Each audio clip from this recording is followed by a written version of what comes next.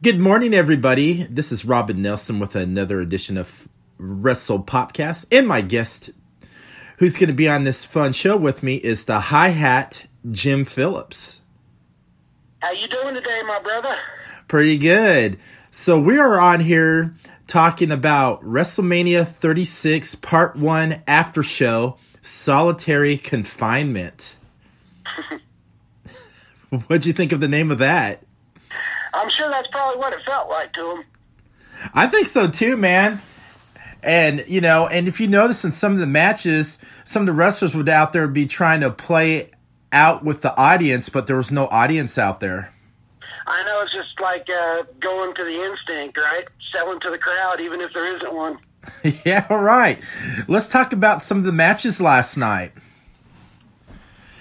Yeah, let's run them down, man. You know, Kabuki Warriors versus Bliss and Cross. I thought the match was decent. It could have been way better. I like the Kabuki Warriors for the fact that they sold.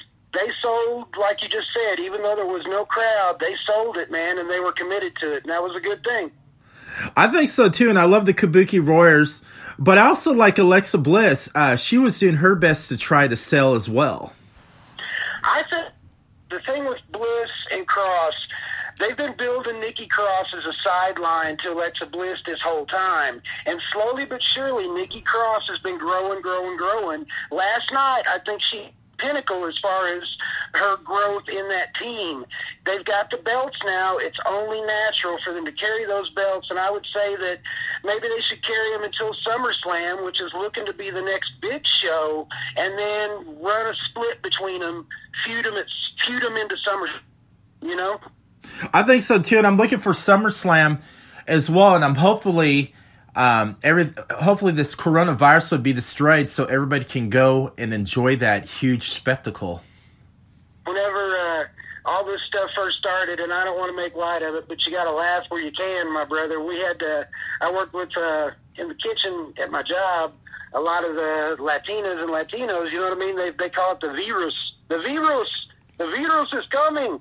So, yeah, it was. Hopefully the virus will be over by then. I think so, too. And I'm praying, and positive vibes. Now, let's talk about another match, King Corbin versus Elias. And I love Elias a lot. There's a lot of haters that don't like him.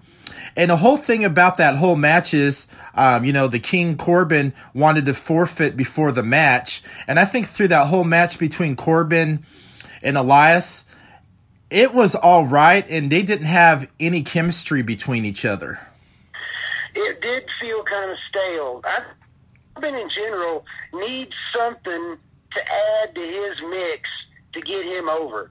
Maybe talk less, I'm not sure, but something is amiss. The guy can sell. I'm not saying he's a great wrestler, but he needs to fine-tune something. But Elias is the one that came out on top of this one with the backstory, and Elias invested himself, you know what I mean, like fully in the match. And that doesn't have anything to do with the crowd in himself. You could see that he was himself and making himself feel it, you know what I mean? And that shows. So I would say that even with the anchor of Baron Corbin, Elias did well. I think so, and I enjoyed it, and I totally agree with you. Elias did put his heart and soul and body into the match. I totally agree with you. Well, you don't get those. I mean, they're actors. They're actors. They're stuntmen. They're everything. But you don't get some of those facial expressions without being yourself invested in what you're doing. And he sold it, man, in my opinion. All right, let's talk about another match I really enjoyed. This match I did enjoy. And if they had a audience out there, it would have made that whole match even more poppin'. Let's talk about the match for the Raw Women's title. Becky Lynch taking on Shayna Baszler. That was one hell of a match. I mean, those guys put each other over good. There was a lot of great chemistry in it. And I'm a huge Becky fan, but I would have loved to saw Shayna Baszler with the title. Yeah, I think that would have been better to further the story. Let me just say, as a former long-haul driver, I've done a little bit of everything in my life, and I tell you what, that semi that Becky Lynch is riding around in is slick, son. That is nice. I like that a lot. That's a beautiful truck. And during that match, I love how Becky Lynch does the whole Bret Hart counter out of the clutch move. Yeah, yes, exactly. I was going to say the exact same thing about the finish. It was kind of a nod to the Bret Hart Stone Cold Steve match that made so famous, where Austin got rolled up and got the 1, 2, 3, almost the exact same finish. I think the match was a little short, in my opinion. I think for everything they did, I think they could have done without the bite angle, but for everything they did with the Elimination Chamber and everything it up, I think that match could have went. They should have went another 10 minutes with it, man. At least, it was a little fast for me. Yeah, that whole Elimination Chamber match with Shayna Baszler, she was on fire. She was given some beatings, man. She's just a beast.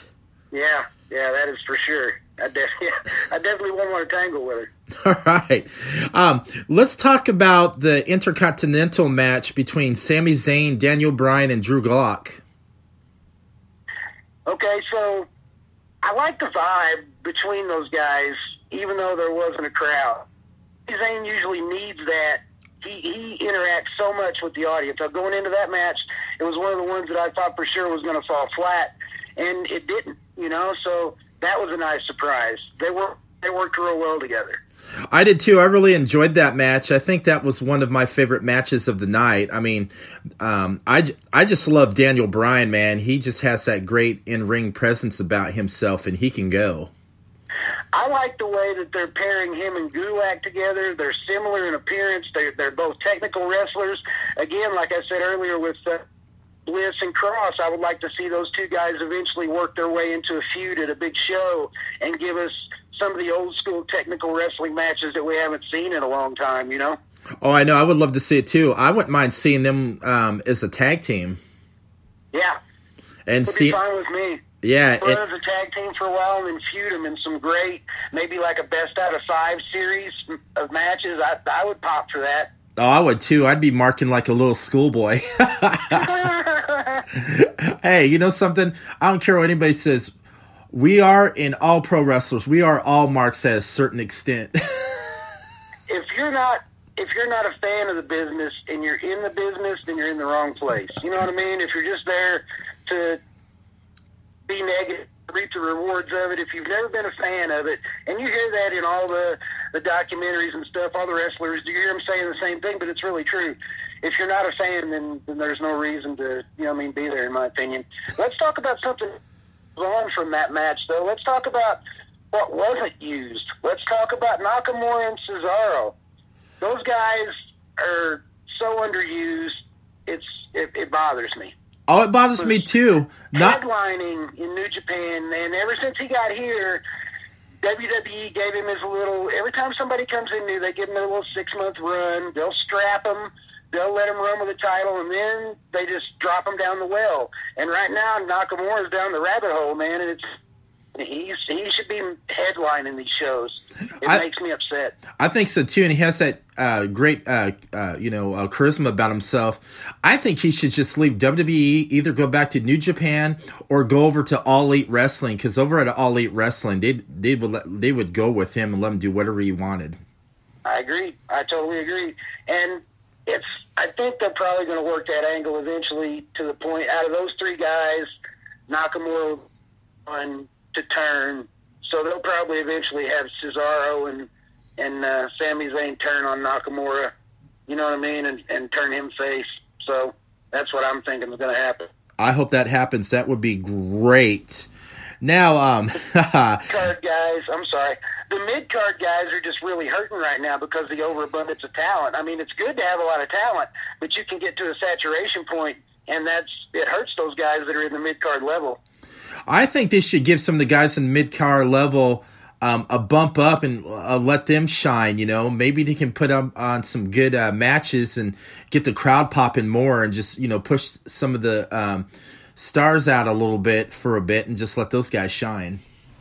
I agree. Either that or even though it's not usually a good solution to the remedy or anything like that, they could bring back the European title and present another title for these guys to fight over, but do we really want to sit and watch another 10-minute title match that they just shit on? You know what I mean? So it's 6 of one, half a dozen of the other. Oh, I know. It's a shame, I just missed the good old wrestling days back in the day.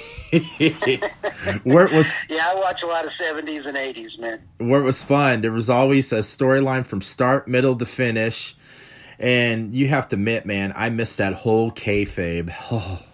Yeah, I agree. But sadly, I don't believe it's coming back soon. I think we've gone from it used to be the kayfabe, and now swerve. I think now that they can't, there's no way they can stop the information being leaked out. So kayfabe is dead, but they can swerve you, they can misinform you. So I think that's where we're at now. I'll tell you a match that really got good and I really enjoyed was the tag team championship ladder match between Jimmy Uso, John Morrison, and Kofi Kingston. And the thing I liked about that whole match was between John Morrison and Kofi Kingston. They put on a hell of a show, man. They made each other look good in the ring. They played each other out. They sacrificed their bodies and were doing all kinds of crazy moves and high-flying tricks. They brought it to the table in a ladder match, that's for sure. And I will say this, that was the match of the night behind the Boneyard. There's no doubt in my mind. Those guys, they brought it. It was a classic three-way dance since The Miz wasn't able to be there. And at first I was like, what the hell is going on? And then I talked to old Jack Lord. He dropped the information bomb. He's always got the info. He let me know that The Miz couldn't make it. So I liked them really good. Those guys are innovative, I liked it too. And then Jimmy Uso kind of put his game on a little bit too. But the weird thing about that whole match, the ending was weird where they were all climbing up the ladder and they were trying to get the SmackDown tag titles, and all of a sudden it all snapped, and the next thing you know, you see John Morrison falling down and the tag titles landed on him and they gave it to him and The Miz. Yeah, it was a real cloudy finish. Kofi and Jimmy looked like they didn't know what to do once the armature had been taken down, or whatever you want to call it, once the thing had been taken down that had the belts on it. Even before Morrison fell backwards, you could tell they just had like a look of confusion, and you could tell that it kind of went cloudy. But great match, man. Morrison shined and stood out, in my opinion. He's fucking Spider-Man running across top rope. I couldn't believe that shit. I know, he's always been great. I mean, if you followed him, through, Luchador Underground Wrestling, Impact Wrestling, all those great places, to me, he's like a superhero. And I do agree with you. He is like Spider-Man on those ropes. Did you see how he was just walking on those ropes like it was just normal? He made it all the way across. I know, it was wild. And then at the ending, when the tag titles landed on Morrison, you have to admit, though, he kind of looked puzzled, too, when he had those titles. I think that it may have been, maybe the finish didn't go exactly the way they thought it was going to go. Maybe he clunked his head on it as he was coming down, which is a good possibility. But, yeah, it was definitely I'm not going to say a muddy finish, but it was cloudy. I'll tell you this, though. You talked about Jimmy Uso. For fans of old school wrestling, I got 3 words for you. Buddy Jack Roberts. Jimmy Uso was a bump monkey out there, man. He was getting his ass thrown all over the place, just like the old Buddy Jack and the Freebirds, man. Oh, I know. I remember that match. That was a classic match. You gotta love the Freebirds, especially the Freebirds. Jack used to get his ass thrown all over the place, and then you had Bam Bam coming in to clean everybody up. But while Michael Hayes was dancing and prancing, but the real workhorse of that threesome was old Buddy Jack, man. And last night you saw that Jimmy, he was bumping all over the damn place. Oh, yeah. There were some fans, talking about how, Michael Cole was a good announcer, and he said they should put him up there with Chris Collinsworth. And I was like, no, you don't put Michael Cole up there with Chris Collinsworth. Michael Cole's, I'm not going to shit on Michael Cole. Cole's got a headset in the side of his ear, and he just regurgitates a lot of what he's told from the gorilla. I'm not saying he's not a good announcer. I like Michael Cole best when he was getting bullied by The Rock. Oh, yeah. That was so priceless, man. But like you said, you have to agree, he shouldn't be up there with Chris Collinsworth. Oh, no. And then when someone told me that, I started laughing. I was like, it shouldn't have even been said. I mean, that made me feel stupid just hearing that. All right. Let's talk about Captain CrossFit and Kevin Owens. Oh my gosh. That match was crazy. The one favorite thing I liked about that match was when they were using the ring bell, you know, getting hit in the head like 3 times. You hear this ding, ding, ding. That was classic, man.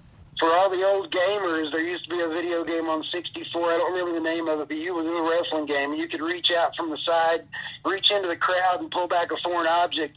And I always used to throw them all the way till you got the ring bell, man, and then you would hit ding, ding, ding. It sounded like school was in session. I was laughing at that. That kind of reminded me of that one match between Steamboat and the Randy Macho Man Savage when they used the ring bell, too. I was thinking about that when Kevin Owens and, Seth Rollins was using that ring bell. Well, that's a compliment to those two guys to compare them to Steamboat and Savage. Holy shit. I did. I'm kind of reminded of it. And the cool thing is, of course, Kevin Owens prevailed. Yeah, well, Shane McMahon's not around, so somebody had to do the big bump. Kevin Owens went to the top of the, the big logo and bumped off that. It was good. I like the fact that they took EQ ending after the bell, after he dinged him in the head and all that, and they took it to the, the no disqualification ending. I think that was a good turn. I think so too, and I loved how Kevin Owens would be dodging all those stomps by Seth Rollins too, which was priceless. Seth Rollins sells like a champ. I'm not gonna say that he doesn't, but I just can't talk for the guy. I can't get over for him. I'm not gonna say he's not quality. He's just not for me. I don't think so either. And if you go back during the Ring of Honor days where, Owens and, Rollins back in the day was Steen and Black, they had that great chemistry as well. And then watching that match between them last night, they did have that chemistry. Yeah, you could see that they were clicking, so to speak. But yeah, I just can't. I can't get over for Rollins. I had to see Owens win. Yeah, me too. I was happy about that, and I love Kevin Owens. Let's talk about the Universal Heavyweight Championship between Bill Goldberg and Braun Strowman. That match was too short. It should have been a little bit longer. All it was power slams, spears, power slams, spears, power slams, spears, and it was a I'm sorry. I didn't mean to cut you off, my brother. What did you say? It was what? Oh, that's all it was. It was power slams and spears match, and it was about time they gave Braun a title. I agree. Well, I wasn't expecting no Carl Gotch match going into it. Nothing technical. I knew that it was just going to be a couple of gorillas pounding their chests and running into one another. But it was. I liked that Strowman took the title. I think that it was good. He stepped up, you know what I mean? Roman Reigns didn't want to make it because of everything he's got going on, which is totally understandable. But Braun stepped up and grabbed the brass ring, and they gave it to him, and I think that's how it should be. Well, they should have gave it to him a long time ago. They kept on teasing with it for a long time and never gave it to him. And then when he finally did, I was like, it's about freaking time, Vince McMahon. I wish he would have beat on Goldberg a little more. I've never been a Goldberg mark, even when he was running the streak in WCW. I was glad to see Goldberg take a beating. Yeah, me too. But my one favorite match of the night was the Boneyard match between my boy AJ Styles taking on the American Badass / The Undertaker. And that whole match, I was doing some research on that. It took 5 hours to film that segment to get it just right. And the cool thing I liked about that whole match, it was filmed like a movie log, it was like, it reminded me of watching a mini horror movie with a horror soundtrack. That match was just so fun to watch, man. I loved it. It was a great match. Let me just, I know everybody's going to be popping for it, but there's a lot of reasons that you can look deeper into that match to find reasons that it was good beyond the fact of its aesthetics. The cinematics, the multiple camera shots, it was really good. And you say that it took 5 hours to film. That only goes to the Undertaker's benefit, because let's be honest, up until this point, the Undertaker has given us some lackluster performances at the Super Showdowns, different places. He's come up on the underside of things. Being able to take those breaks and not be winded, and stay fresh. The camera angles, the way it was shot. The Undertaker walked away from this match looking stronger than he's looked in years, and it did a lot to help further his career as far as stayability and him coming back. If he continues to do matches like this, his career's got another decade. But I don't think he could go serious matches for another 2 or 3 years. But this was really, really good and played so great to his weaknesses to make him into strengths. I think so too, and I love towards the ending of the match where Undertaker grabbed AJ Styles right there before he was going to throw him into the to the pit, and I love how AJ was selling it real good. He was all scared. He's like, I don't want to be buried. I don't want to be buried. And and he was like, shaking in his boots. I mean, that was some good acting. Yeah, both guys. You can't just and Taker's going to get a lot of praise, but both guys, you can't have a great dance without two good dancers, and both guys brought it. But the fact that it was shot in a movie style really made that match the better for those guys, and especially the better for Taker, because it made him look really, really good and brought him back up to a level that he's been needing to be at. What about when he hit the car window? Do you think that was a work, or do you think he really hit the car window and cut himself, or do you think that was all makeup? Because it was gashed open pretty good. I think he really hurt himself on that window. I don't think it was all acting. I think they really did that, and I think he really did cut his arm. Let's talk about the match flow itself, because normally, and this again, to the fact that it was innovative, normally Taker was the face going into this match, but whenever the match started, he was full on heel. I think so. Beat him down, talked to him the whole time he was doing it. They flipped everything at the beginning of the match. And, I mean, people are just going to watch the match and be caught up in the cinematics of it, aren't going to notice these little nuances that the wrestling fans like we will notice. He started out heel, and then turned back. It was crazy. It was great progression in the match, and give me more, man. I would like to see more like this. Me too, and I loved how he beat up Gallows and Anderson. That was priceless. I liked the way the tempo shifted when those guys came in. The music changed. Everything shifted. It went to it was great. Storytelling, amazing. The one thing I liked about it before the Boneyard match started, you see this hearse backing up into the graveyard, and I'm sitting there going, uh-oh, that has to be Undertaker. And all of a sudden, you see these guys pull out this casket out of their hearse, and they open it up, and it's AJ Styles doing his crazy, cynical laugh, which was priceless. Yes, I enjoyed that. Since they turned, then I didn't know which incarnation of The Undertaker they were going to use going into Mania this year, but whenever they chose the American Badass, I figured he would come in on a bike, and it was really cool the way that they did those long shots. I did too, and I love on the Indian where he left and he still cruised off on his bike. Yeah, and then the flames and all that. Yeah, it was good. I know, and that was my favorite match of WrestleMania Part 1. And then when I was online, there was still a lot of people complaining about it because it sucks, because there was no audience and it was boring. You know something? I really enjoyed it, man. I took it with the benefit of the doubt, and I just really enjoyed myself. I'm not going to lie, it was kind of hard watching all these matches without, the audience participation, though.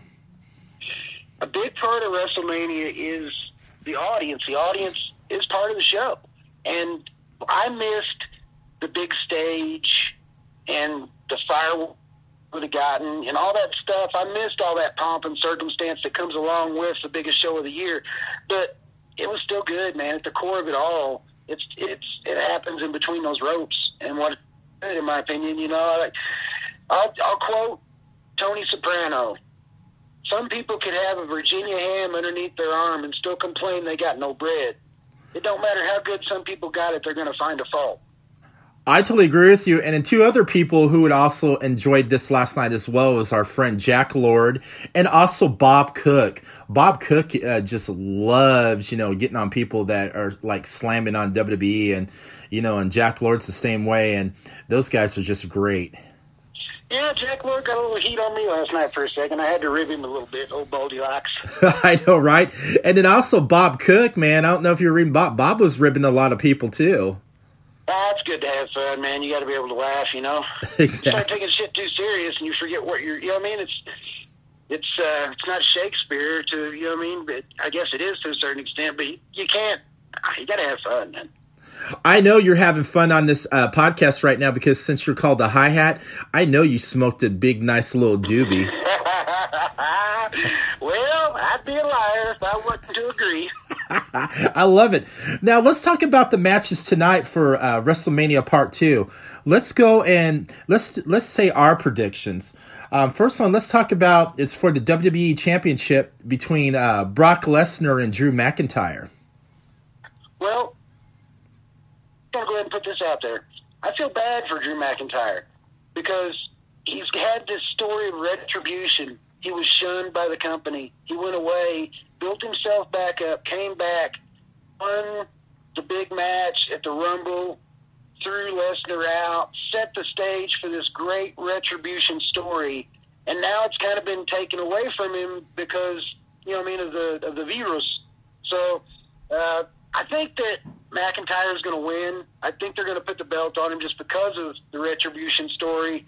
And WWE has a tendency, which is good, of awarding people that have, you know what I mean, went the extra mile to get back. But you never can tell, man. Lesnar's a beast. He could shit on that and just be like, I'm not going under for the guy.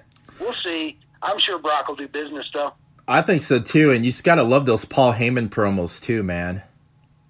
I like the fact that Heyman, we're quarantined now and all that bullshit's going on. Heyman doesn't have to stand in front of a massive crowd and be this huge, boisterous orator. He's talking quiet. He's talking silently. He's doing the Jake the Snake cool, smooth promo, and I like that, man. I do, too. And speaking of Jake the Snake, he did that cool, smooth promo over at AEW, too. Yep. I gotta be honest. I only get as much AEW as I can get online. I don't have the regular weekly access, which is going to change soon. But yeah, the stuff like that is going to put AEW over. But let's stay on WWE right now. I like me some AEW, but I don't want to shift the focus. Oh, I know. The last man standing. Yeah, the last man standing between Edge and Randy Orton, they go way back. They've teamed with each other. They wrestled with each other. This whole storyline's been great, and it's so great seeing Edge getting back into the ring again after that nasty injury he had. And I think this is going to be one of my favorite matches because, you know, they're going to go in at 100% each of them, and they're going to beat the living crap out of each other. This is another match where I wish Edge would have the benefit of having that crowd there because it is a comeback. But they've got so much history, and they know each other so well. I expect this to be a really crisp match. You're not going to see a lot of bullshit in this match. It's going to be a clean story, and I'm excited. Yeah, I agree with you. It's going to be a crisp, solid match, in my opinion. Now, let's talk about another match. Let's talk about the Raw Tag Team Championship. The Street Profits versus Austin Theory and Angel Garza. Now, I like the Street Profits a lot. I like the fact that they can work with the crowd and feed off the crowd. Now, is that going to be a detriment to them going into this? We'll see. Austin Theory and Garza are workers. I've seen Austin Theory work in the Independence coming up. Great worker, you know. I knew when I seen him. There's certain guys out there.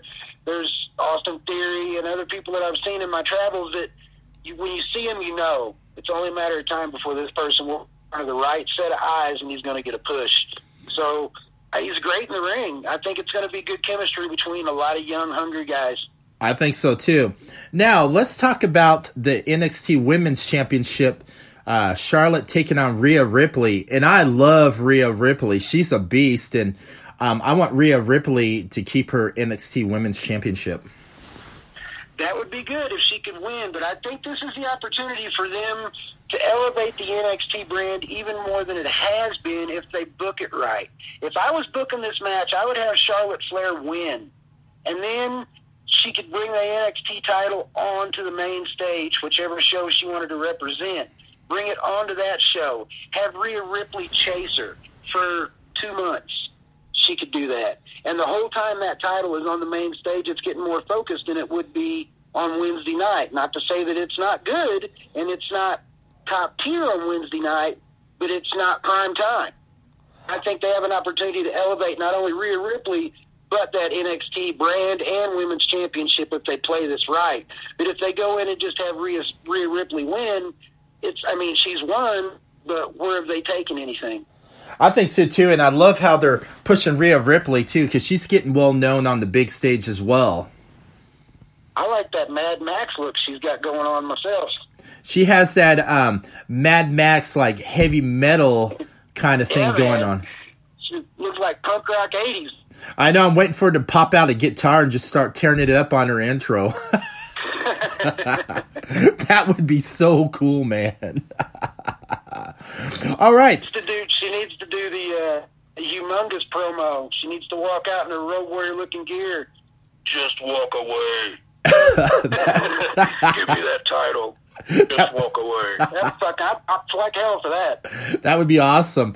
Another match I'm looking forward to. I'm trying to figure it out, but I don't know. I hope it's just as good as the Boneyard match. Let's talk about the Firefly Funhouse match. John Cena taking on the Fiend Bray Wyatt. I fully expect to see another cinematic production there.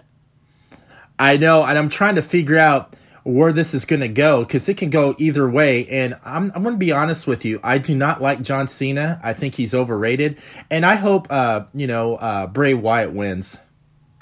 I would like to see Bray Wyatt win as well. I think, I'm not going to say anything negative about the character, but I think there's some retribution that needs to be made from the performance with him and Rollins in the Hell in a Cell match. That took a shit.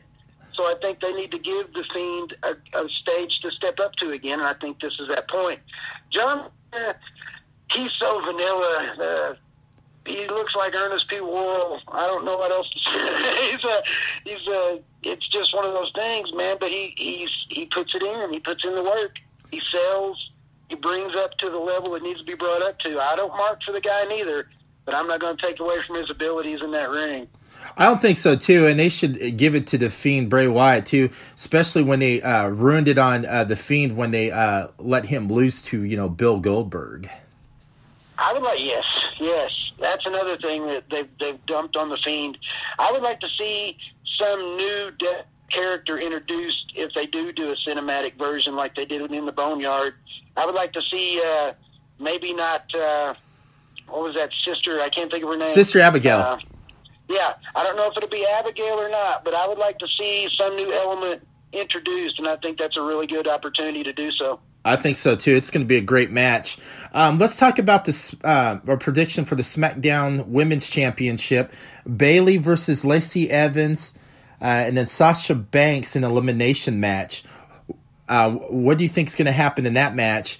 Bayley, I can't take her seriously as being a heel or a badass. That's just my opinion.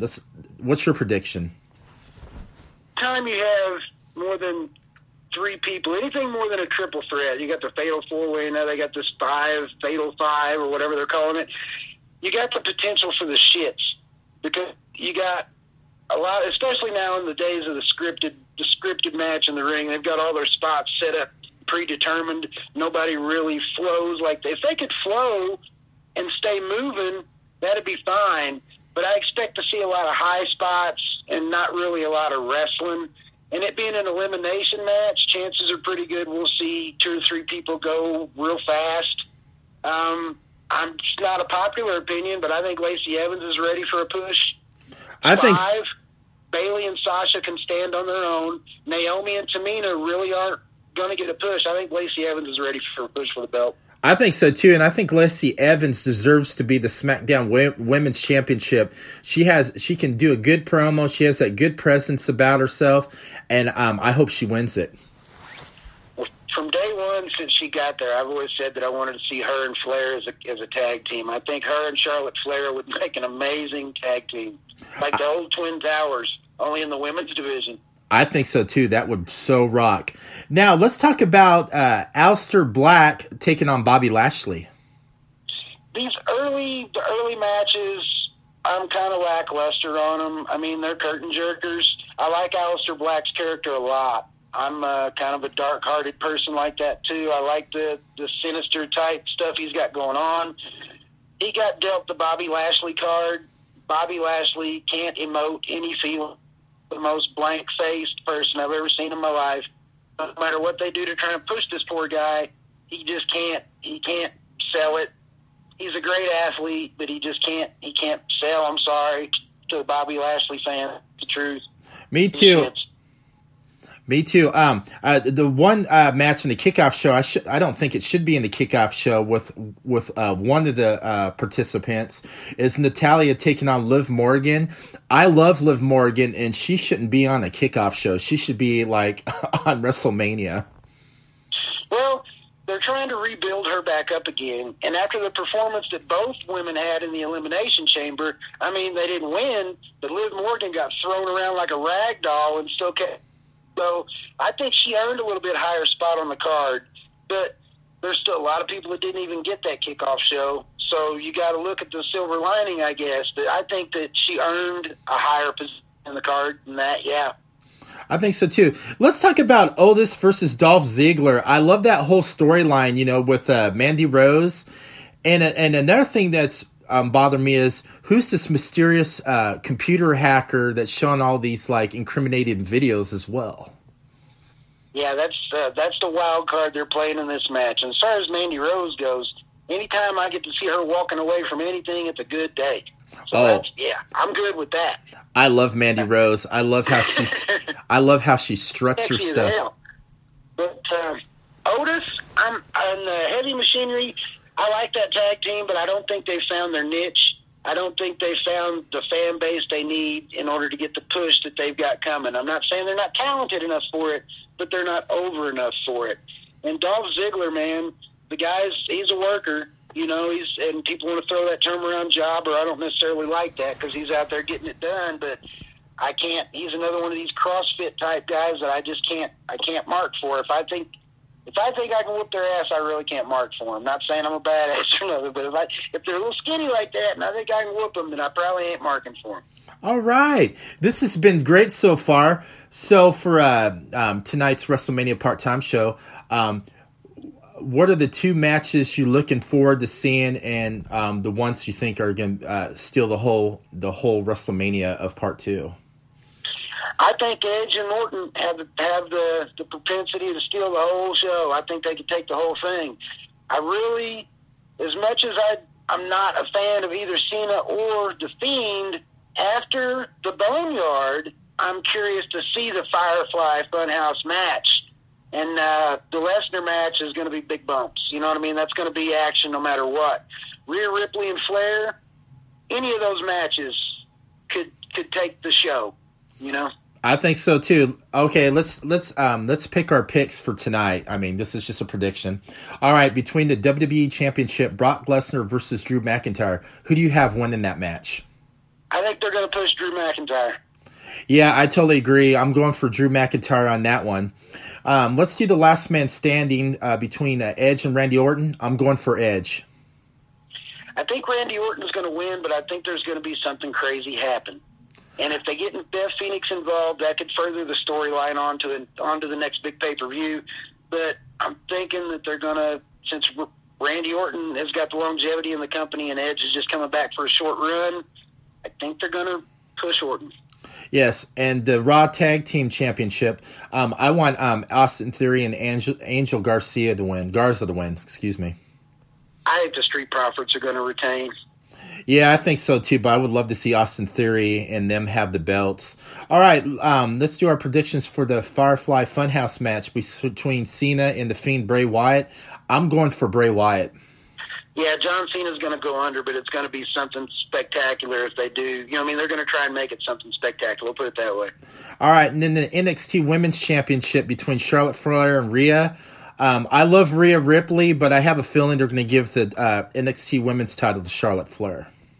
You've heard my booking plans. I would definitely give it to Flair, and I want to see her win and do just what I said.